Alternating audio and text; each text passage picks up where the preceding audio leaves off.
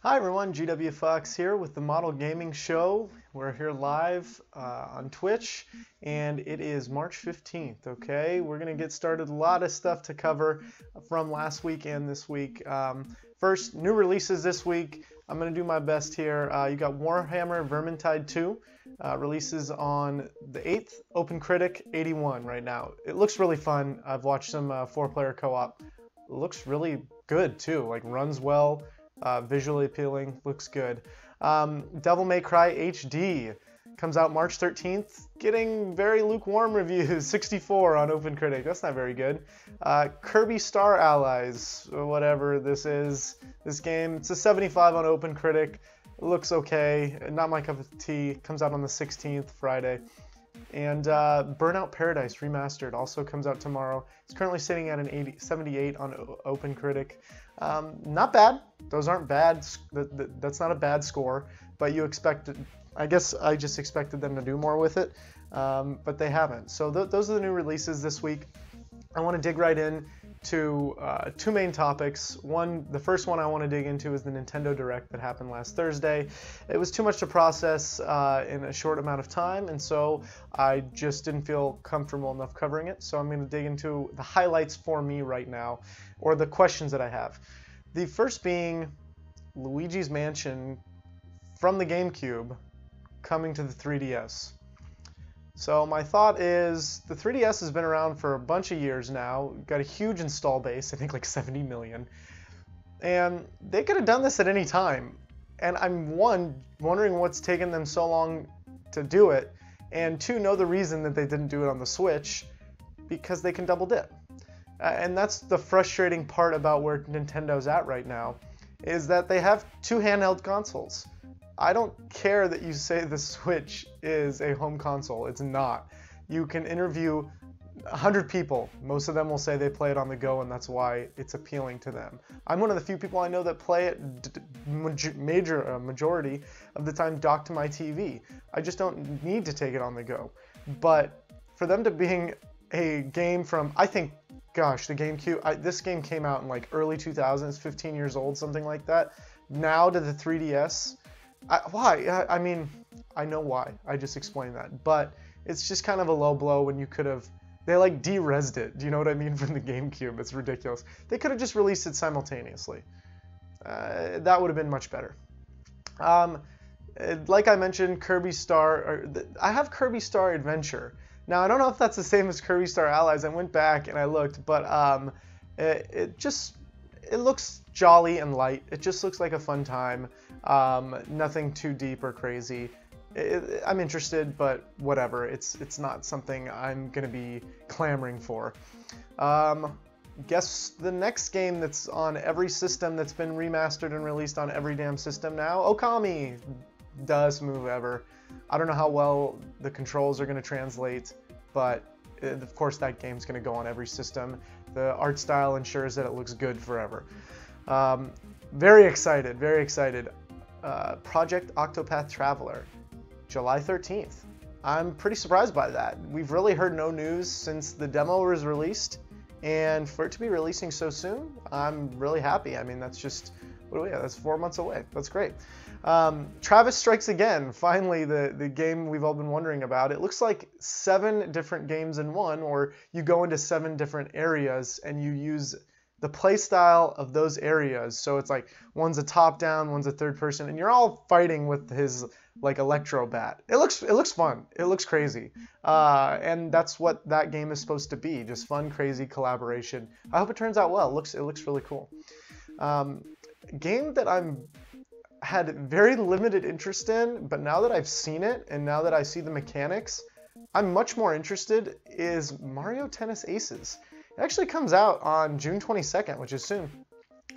It almost seems like they've melded the best of Super Mario Strikers and like Smash in a way. Some of the mechanics, like the freezing time and the speeding up, I really like.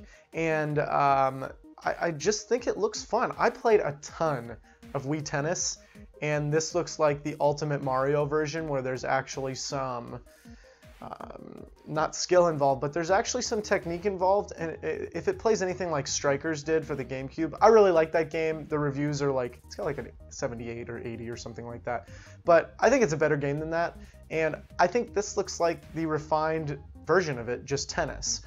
Mario sports games are fun.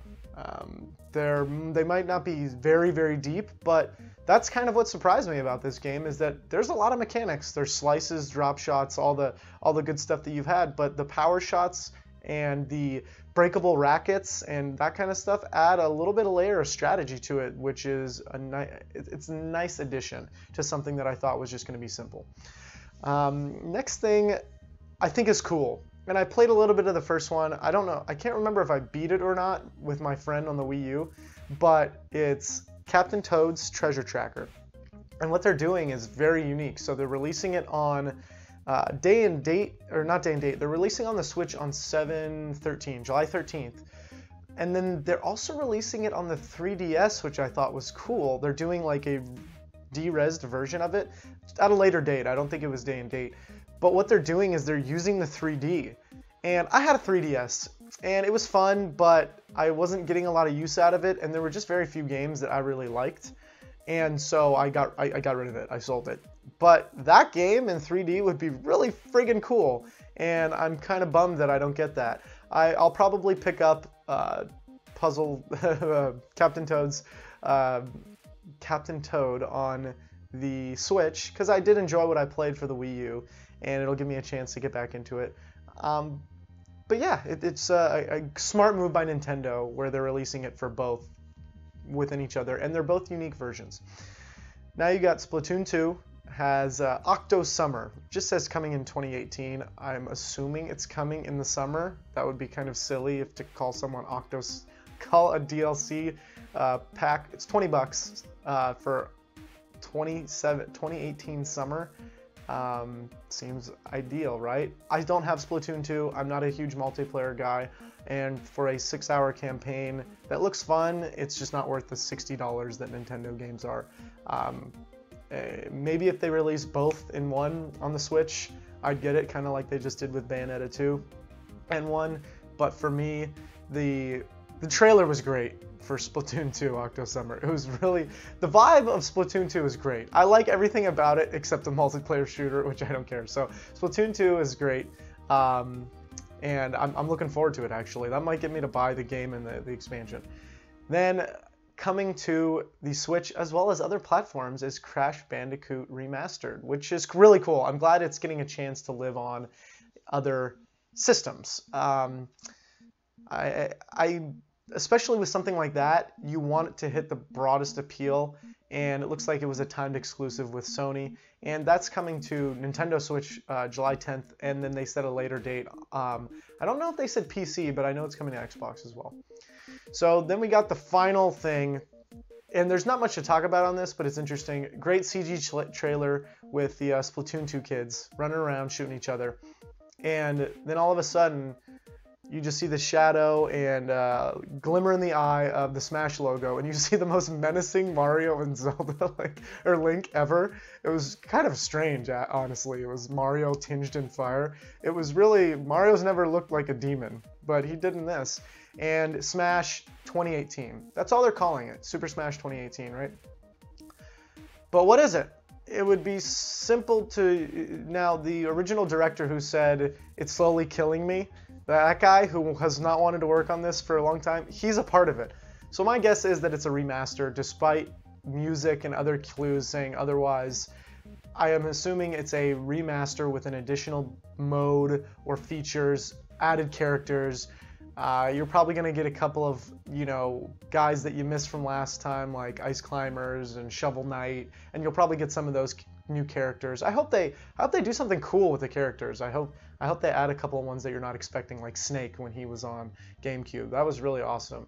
I love the idea of Geralt of Rivia, but he's in Soul Calibur now, so there's no way he's coming in Smash. So yeah, the Nintendo Direct was great. It was like 34 minutes, and it moved along and quite quickly, and it dropped a lot of good information and good stuff. Things that I'm looking forward to this year. I mean, in June and July, I got Mario Tennis Aces, I've got Toad's Treasure Tracker, I've got Crash, and I've got Octopath Traveler. I mean, that's a damn good time. So a smaller news article that'll go into the big story, the big headline, is Fortnite is releasing for iOS and mobile, and soon at a later date for Android. It's the game that you're playing now on your phone, and that's friggin' nuts. And that's how Epic basically dropped it, is that going forward, all updates and all this crap are going to be on global launch for every system. It looks good on a phone. It really does. I imagine the internet is going to be impactful. You're going to have to be on 5G. You're going to have to be near a router to play on like data. Unless 5G starts hitting later this year, it's not going to really be feasible. But I mean, you can connect on newer phones now. You can connect a controller to your phone. So you could bring a controller with your phone and just play Fortnite at somebody's house or somewhere with a Wi-Fi connection. That's pretty friggin' cool. Epic is raking it in right now. I'm glad they are. They're a good company. They're going to turn into Valve, and they're never going to make another game because they won't need to. But that's okay. For right now, it's awesome. I'm glad the success, and it transitions into a cool story that happened last night on the 14th. And I watched part of it. I watched for about 15 minutes. I was doing some work late at night and had a chance to catch it. But Ninja, up and coming, and now one of the most popular streamers on Twitch, used to be a pro gamer, and he is mainly plays Fortnite. As far as I know, he only plays Fortnite, streams it rather.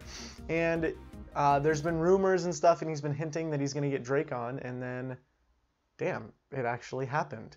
Ninja and Drake went on Twitch, and they played duos for a couple hours, or an hour and a half, or whatever, and it drew more than 600,000 people, for concurrent people. And they also got a couple other random people that are funny, like Kim.com, Juju Smith-Schuster, and I think his name's it's Lil Yachty, Travis Scott, or Scott Travis. I'm mixing it up because it's two first names, and I think it's Travis Scott. But they played 4-player, which was awesome too. And that's what's great about a game like Fortnite. It's free to play, low barrier to entry. You can get up and join up with random people. But I kind of want to talk about the moment, that this brings. It brings national attention to video games, and that's always great. Drake, for all intents and purposes, this is way beneath him. But from what everyone's been writing about is over his recording sessions, this is helping him decompress and unwind, and that's awesome to have a celebrity of his stature. And if you don't believe he is massive, the dude just made 100 million last year, so think about that. As a hip-hop artist, his branding is global. He's a great entertainer, and for in all avenues, he seems like a perfectly likable, friendly guy. Obviously, I don't know him personally, but he drew a crowd, and from what I was seeing in the comments, it wasn't the usual vitriol. It was shock. And Ninja is a cool streamer. He's his own personality, but there's no controversy there. He's fun to watch, and he gets a lot of Fortnite viewers, I can tell you that much. But having them together, and it was a great cultural moment. Honestly, I was kind of shocked, and while watching it, it was fun. It was cool to be a part of that and to be in that. And I'm not sure how long they played. 4 hours, I imagine, something like that. But to have 500,000 to 600,000 people for 4 hours invested is amazing. That is crazy. And I realize Drake is one of the biggest stars we have, the US has right now, right? Even though he's Canadian, so I guess he's not the US. He's one of the biggest stars in the world right now, I'll say that before I misspeak more. But it was a great moment, and I hope there's more of that. I hope there's more celebrity people coming out and championing video games. That's a tough word. Championing video games. Jeez. Because it's a huge part of our society. As we get older and older, as games get a little bit older, they've become more and more ingrained in our society. They're the largest entertainment industry in the U.S. and or I think in the world. And it's incredible what this did for public awareness. That, oh crap, Drake's playing video games online? What's this Fortnite game? Yeah, it does great for Fortnite, but it also gets people invested in Twitch and streaming, which is really important too, because I think this is going to be a big way for people to connect with each other and make new relationships and do all that good stuff online. So it was incredible seeing it. I'm happy it happened. It's really cool to get, I mean, think about this. You have a pro gamer, a pro NFL, like an all-star NFL player, a hip-hop artist in Drake. I call him, I say he's more hip-hop than rap, and Lil Yachty, rap, hip-hop, do you know what I mean? But like, those are all like crazy unique personalities, and even though two of them are in the, you know, rap game, I guess you want to call it, hip-hop field, it's incredible that they all got together and big names tweeting it out, getting that presence known. I mean, I would love to know the numbers on how many individual people saw that, unique people saw it, because to have concurrent 600,000, I mean, there's people popping in and out, I'm sure, to take a look. So I'd love to see the actual numbers of that, of individual people that viewed it. So that's it for tonight. Going a little bit early, got other obligations tonight, but thank you for watching this. Again, I'm GWFawkes. You can find me on Instagram and Twitter at that name, GWFawkes. And you can find me here most weekday nights, but definitely Monday and Thursday at 7:30 p.m. Pacific Standard Time, twitch.tv/Model Gaming Show. Just type that in, Model Gaming Show, on YouTube to catch all my archives. And thank you for stopping by. I appreciate it. Haven't done this in a while because I totally forgot, but it's I hope you enjoyed your stay. It's good to have you with us, even if it's just for the day. Cheers, everyone.